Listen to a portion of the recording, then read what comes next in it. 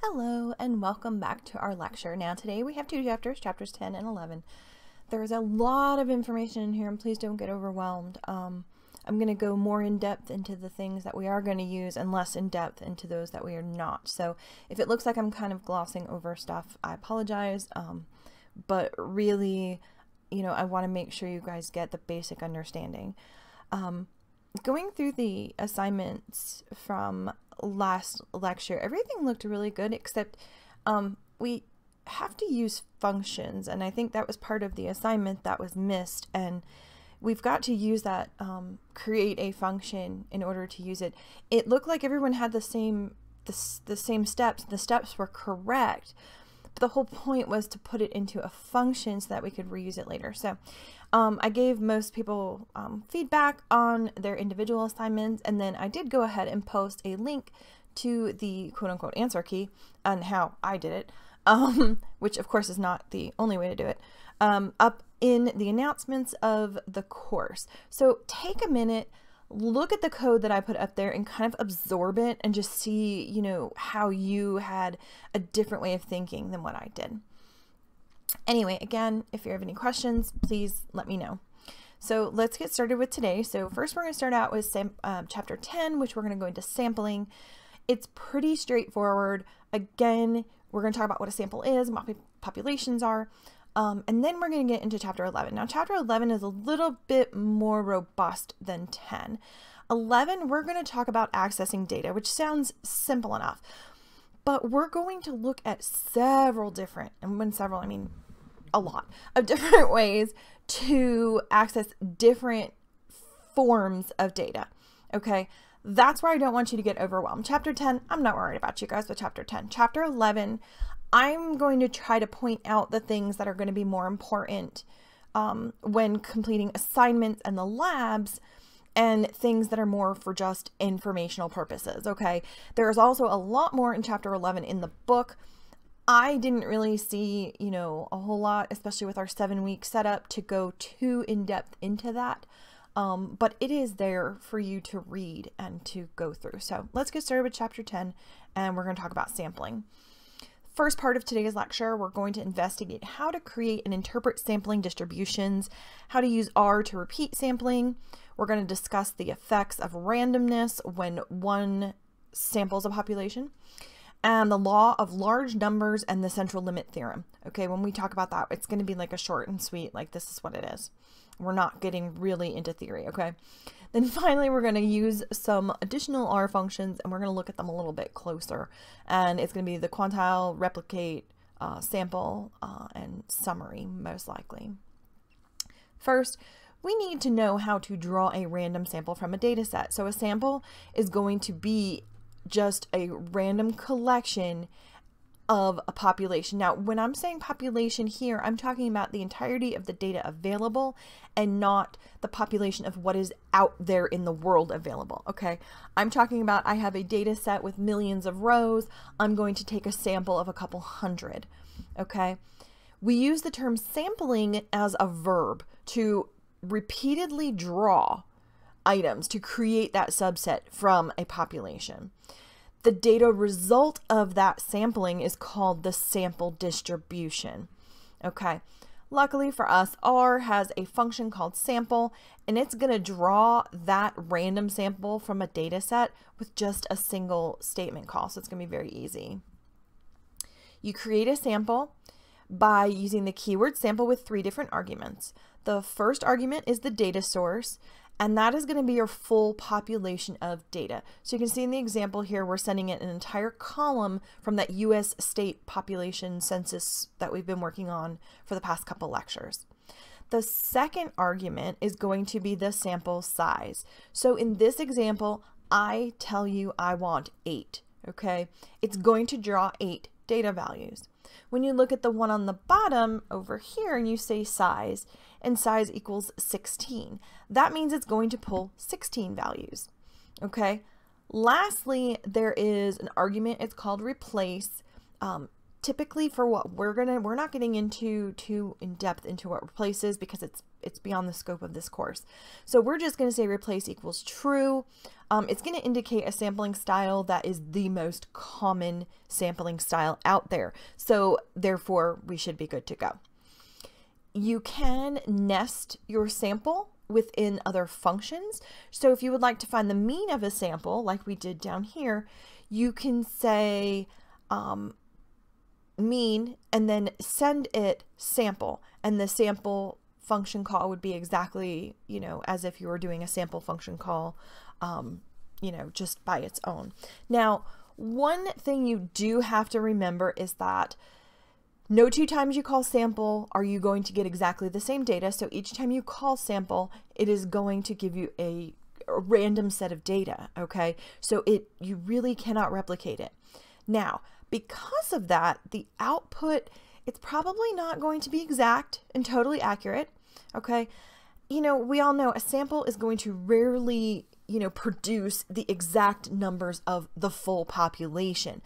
But as going back to a couple lectures ago, we need to make sure we get a sample that is sufficient enough to model the full population. If we need to repeat a sample, okay, multiple times, sometimes we may even want to do it hundreds of times, thousands of times, who knows? Okay, there is a replicate function in R. The first argument is going to be the number of times that you want to replicate. So in this example, we have 4. We're going to replicate it 4 times. Then you send it the data. Okay, so this next one here is the data. So what I'm doing here is I want to create 4 sample sets of the mean samples. Okay, so I'm creating a sample of the samples. Okay, if that makes sense. And then finally, we tell our the simplify equals true, and what that's going to do is it's going to return a simple vector. Okay, so you know what we're going to look at here soon is let's look at we're going to get the mean of the replication of the mean. Okay, we're going to nest everything together, but let's do it in like sample sets of 4,000 as opposed to 4. Okay, what it's going to do is it's going to calculate the mean for each sample, and then it calculates the mean of that list of means. So here we go. I've got some nested commands up here, and so I've got the mean. I've replicated a sample 4,000 times of the mean. Okay, and then what I did is I sent it to a histogram. So let's look at what it looks like over here. So this histogram is going to be a complete listing of the 4,000 means as frequencies, right? So the tallest, most frequent range is near the true mean of the full data set that we generated last lecture. Okay, so you can generate this. And again, you don't have to nest, you can assign variables. Either way is perfectly fine, but you can nest the replicate mean inside the histogram, and that will output what you see on that right-hand side. Now, one thing I do want you to take a quick note of is the shape of that histogram. We have here our little, you know, our nice little bell curve, okay? That leads us into the law of large numbers and central limit theorem. The law of large numbers says that if you run a statistical process on a large number of times, it will converge on a stable result, okay? So the larger your sample size, the more stable. Now, the central limit theorem, on the other hand, it is based off the law of large numbers, but it also explains how sampling distribution is going to take on that bell-shaped curve, and it is going to get close to that actual mean. We saw that in that histogram that I just pointed out. It gets closer, faster with larger samples, okay? For smaller samples, you need to run more repeats, okay? So hopefully that makes sense. We saw both of these in that previous example, right? But we also did 4,000 replicates of samples, okay? We did see that it had that bell-shaped curve as well as a stable mean result. Let's go back into the code and look at some functions where we can look at the quantile, replicate, sample, and summary. First, let's start by saving one distribution of sample means. Here we're doing 10,000 of them. We're going to store it using the assignment operator and the name sample means. Sample means assignment operator, and here's my replicate statement. Okay, next we're going to run a summary on what that gave us. Okay, what you're going to see here is the summary of the replicate output. Okay, it's going to give you a minimum, it's going to give you a maximum, it is going to give you the mean and median, which the median, by the way, happens to be the second quartile, and then the first and third. Okay, just as a reminder, the first quartile divides the first quarter of cases from the other 3 quarters. Okay, there is, though, a more flexible way of getting that same information, especially with the quartile functions. You can run the quartile function and send it your sample, and then send it the probabilities that you would like to see, and it will send back the 3. And you could see that it's, you know, they're very similar to what is up there. So let's take a quick moment and let's do a hands-on example comparing 2 different samples. So I did create this function last time, so we're going to go ahead and use it and get our data imported so we can kind of keep going. So I want to run all of that, and I have access to those in there. Then I'm going to say US state pops read census. Okay, now it's giving me the data up here. Now I have access to everything. It's all clean, it's all ready to go. It's doing all those steps we did before, and all I had to do was call this one function. So that's where the functions are a little bit helpful for you. Okay, let's create that sample means. Okay, we're going to use that replicate. Okay, let's give it the 10,000. We want to say mean of the sample, US state pops, $, April, census, comma, size equals 5, replace true all caps, go outside 2, and then simplify equals true. Okay, you can see here now we've got a new variable access to us called sample means. Okay, let's do some double checks. So let's see the length of sample means. Okay, there's my 10,000. So it does have the 10,000. Now, let's look at the mean.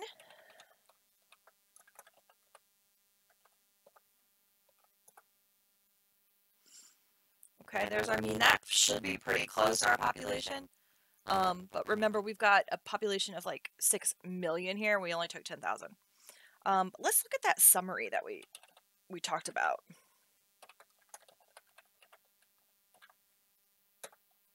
Okay, there's my minimum, my maximum, my first, second, third, median, and mean. Okay, so that gives some of the big information that we talked about prior. So let's create now a mystery sample. So let's say mystery sample and assignment operator. We're going to combine some numbers. And these numbers are coming directly out of your text. Comma 159358106405551953883. Okay. Let's look at the mean of our mystery sample. And again, we've got a mystery sample up here that comes up in our little environment with all our variables. Okay, so we now have a mean of 816,000. So is this a sample of US states? Is it something else? Just by itself, we can't really figure out what that is. So let's look at how we can compare this mystery sample to the sample means that we have before. Okay, so let's do the quantile of the sample means. Let's do the probabilities of 5 and 995. Oops, there we go. Okay, so it's only going to show that, you know, the 0.5%, and it means that 0.5% of the sample means are lower than the 1,383,000. Okay, so our mystery sample mean of 816,000, you know, it doesn't really fit into there because it is on that low 5% side. Okay, so what we can kind of guess from this is that this sample mean, it's not a sample of states. Okay, it's just, this is way too small of a mean to be in with the sample of states because you're in that lower 0.5%. Okay, so what this is actually showing is this is going to be a number of people in 5 different territories, okay, including Puerto Rico, Caribbean, Guam, you know, things like that. The territories are not considered states, okay, so they're different. So let's look at some additional information based on the states versus the territories. So let's look at the sampling distribution, which is an SD. Okay, that's a new one that we haven't done before. Sample means. There we go. So remember, we had the shape. Here, let me do the shape.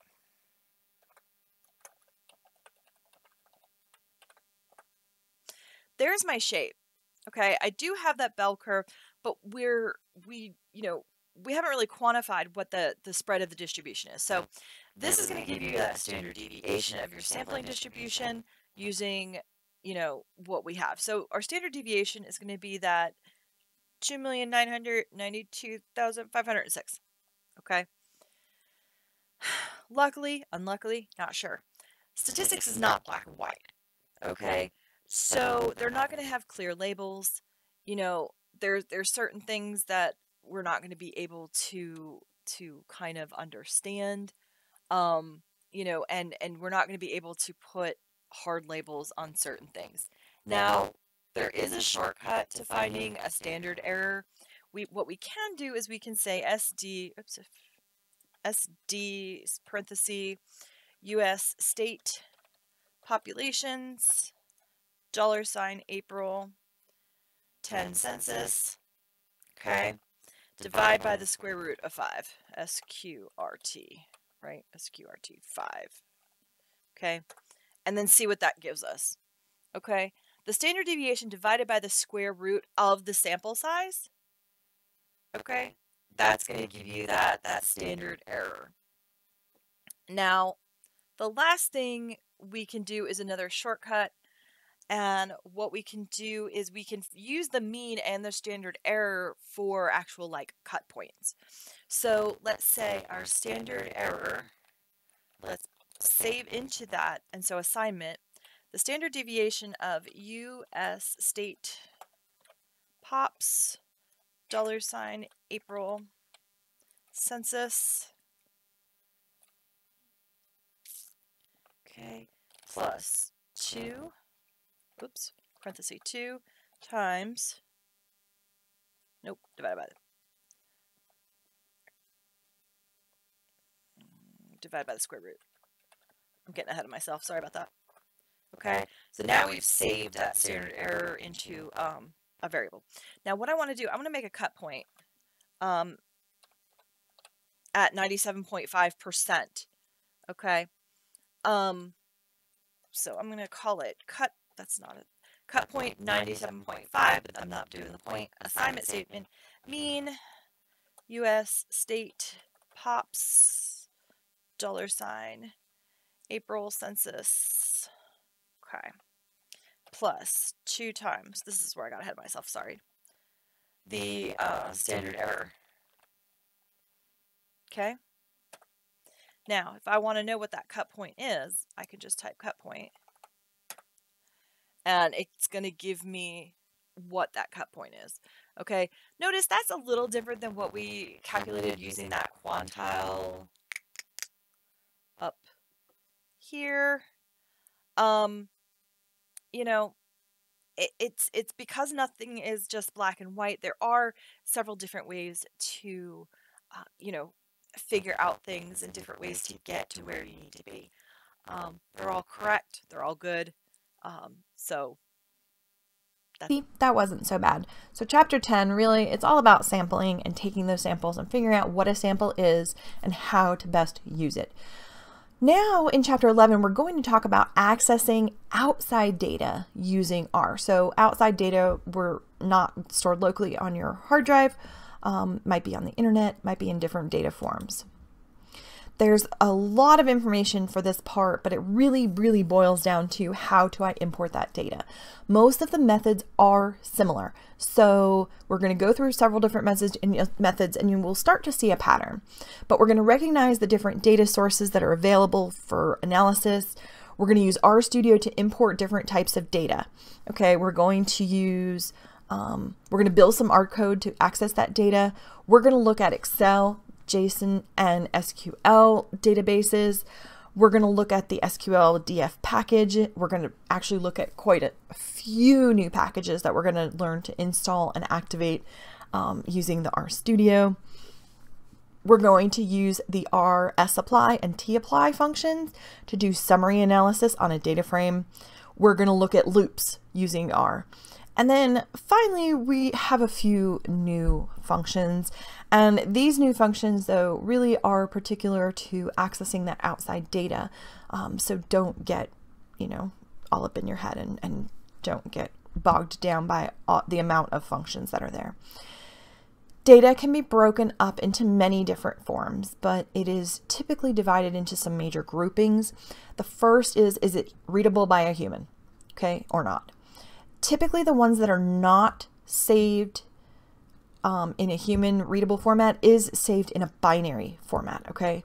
Those binary formats in reality are more efficient and faster than the ones readable by humans, okay? So that is a trade-off. The other way to, or the other division is your data proprietary or is it an open format? And when I say format, I'm speaking of how the data is stored. So for example, data stored in an Excel spreadsheet, okay? An Excel spreadsheet is actually a Microsoft proprietary format. So we are going to have some special commands to get into Excel because it's proprietary versus something that is like the JSON, or which is more internet friendly, and it's considered an open source format where everybody knows how to access that data. Okay, so there is some JSON is more like a CSV, okay, where you have that comma delimited file. The easiest and fastest way to import data into R is to use the data import dialog in RStudio. If you open up your RStudio, look at the upper right hand side in that environment window that I've got up here.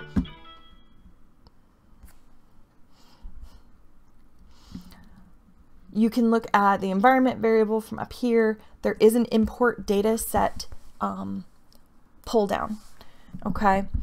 You need to make sure that in order to use this, you need to make sure that your read R, where it says read R, you need to make sure that package has a check mark by it in that package dialog box on that bottom right hand side, okay? But you can, for a CSV, we're just gonna look at importing a traditional CSV, which is what we've done before. We're going to say from text read R. That's what you're going to choose to read just a true CSV. From there, you're going to get an import text data box, and the box is actually much larger than this, but I just gave you the snippets of the pieces that you're going to be concerned with.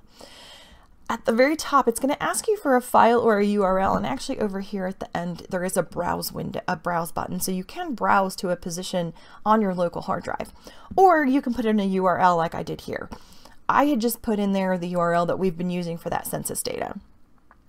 The second place to look is at the very bottom of that import window. You've got import options, okay? You do need to give it a name or it will give you an error. The other thing you can do is first row's names. You can specify the delimiter, whether it be comma or tab. And I almost said cab, but that's okay. And you can give it some additional information, but really the main one here that you need is to set the data set name. Now, once you do that, you can go ahead and click on the import button. And what you will see is that in the upper left, where we had been typing our functions, you should get an additional tab right here that is showing all of your data in a spreadsheet type form, okay? Within your CSV file, though, in order for this to work, your first row must be your header, or you can unclick that box in the import options. The rest of the rows within the CSV have to be your data, okay? And now, again, we're talking in that CSV. Anything that's a text needs to be in double quotes. They need to be separated by commas because we chose comma delimited, and it has to be 1 line per row. Typically, this is what a CSV looks like, so that really shouldn't be any trouble going forward. So that's just another way of importing data rather than giving the URL string and doing those several comments that we did in that function from last time. Next, let's look at that Excel data, which is that proprietary information.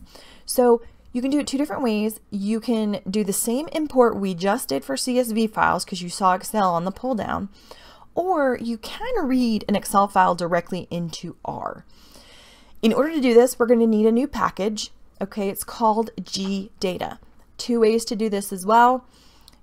If you look, it's not in your packages right now in your bottom right-hand side. So you can either install it in that pane like we did last time using that install button, or you can install it using the command line. So if you want to use the command line, you say install packages and you put GData in quotes, okay? And like they say here, it scrolls, okay? There's lots of stuff being updated. In order to activate it, you can either click the checkbox on the right-hand side in that packages folder, or you can say library quote GData. This is going to be your Microsoft package. Okay, this is going to give you your database connections. You're going to have read and write, but this is what is giving you the support for your Excel files.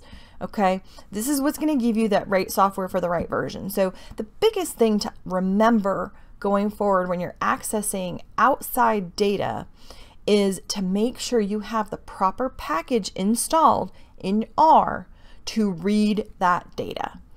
Just as an FYI, the database section is for your toolbox only, okay? There is a lot of information to access the database directly.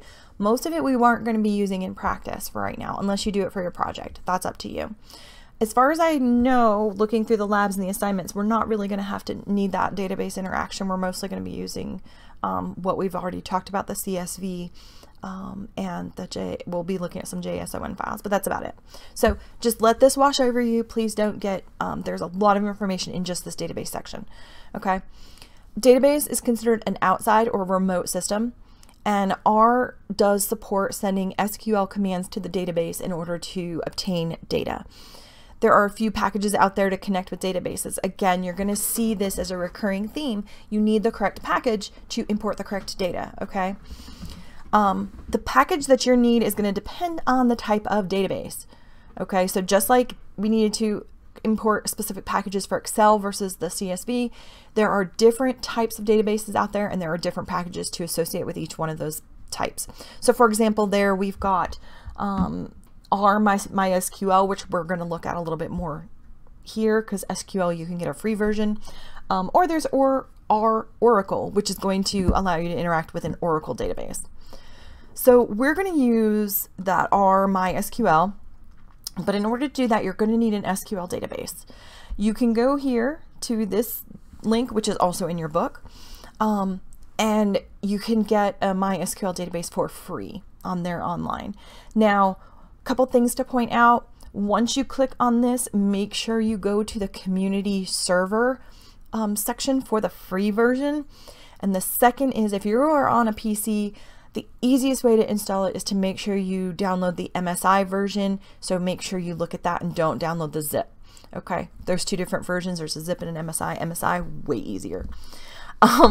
So once MySQL is installed, now we have the database that we can connect to. But we need the information in R and the package in R to make that connection. Okay, so next you are going to need to look for that R MySQL package in that package listing in RStudio on that bottom right. If it's not there, install it.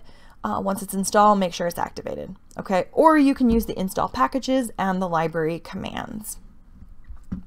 Now, once all of that is done, we can actually use it. So the first thing we need to do is to connect R to the database.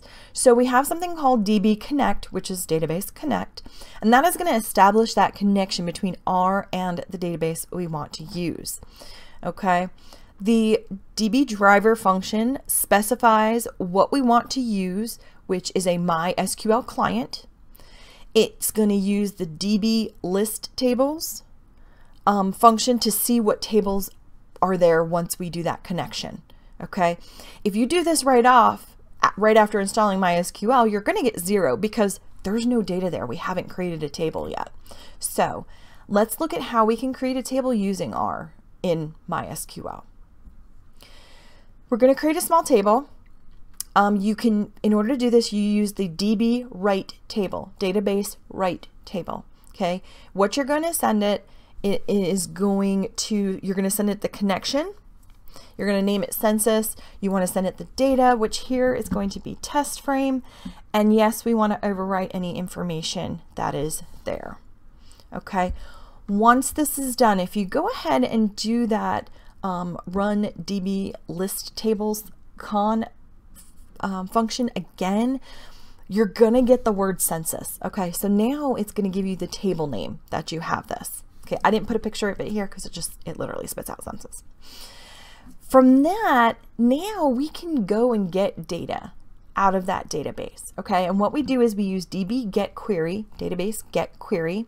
We send it the connection, and then we send it the SQL format. Okay, if you're not familiar with SQL, these commands in all capitals are the SQL commands. The 3 basic commands in SQL are select, from, and where. Okay, so select, after select, you're going to give it a column name, from needs a table name, and where is going to give you any ways to filter and limit that data. So if I say here, select state name, and the July 11th population from the census table, where the July 11th population is less than blah, okay, it's going to give me those 8 values back. Okay, so you can see how we used that SQL. So let's compare using SQL and R. So there is a function called SQLDF, which is like SQL data frame, and that is going to allow you to use a data frame as a database. Okay, so it's going to allow you to query a data frame as if it were a database. If you look over here, SQL data frame, select something from the table. Okay, so select the average of the April 10 base from the test frame. Okay, you can then do all kinds of commands on it. Okay, we have another one here, select state name from test frame where July population is less than blah. Okay, so that is going to allow, remember, test frame is your data frame. So instead of saying from table, we're saying from data frame. There's another command, the tapply command. It does something very similar. It has 3 arguments in it, the function applied, so here's the vector subset, and the given factor variable. Okay, now what this did, if you look at it, grouped it by regions. Okay, so if you do understand SQL, it is the same as the grouped by function in SQL. If you don't know SQL, don't worry about it. So we can store the region means now, okay, and we can rename them. So to create a column with the appropriate region meant for each state, we use the which command. Okay, so which. Then R is going to determine the appropriate index of which region frame it goes into. Okay. Command can be repeated on all of the regions. So here region names equals Northeast. If you don't know if it's a 1, you know, we can index this and access this just as if we would any other vector or list. Using loops in R does add code instead of saving code, but you know, it does have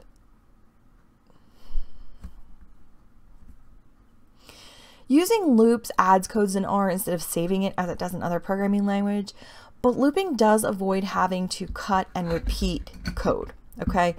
You specify the number of times you want to execute the loop and use the for keyword, okay? Inside these curly brackets, that's going to be the block of code that it's going to repeat however many times you indicate. So here for the variable x, it's going to change as it goes through this for loop. It's going to increment by 1 each time it completes the loop. So when I use x here, that's what's going to change in this loop. Okay, so if I look at this first line, it says for, which is the keyword, and then in parentheses, here's your variable that is keeping track of how many times you've gone through the loop for x equals 1 to 4.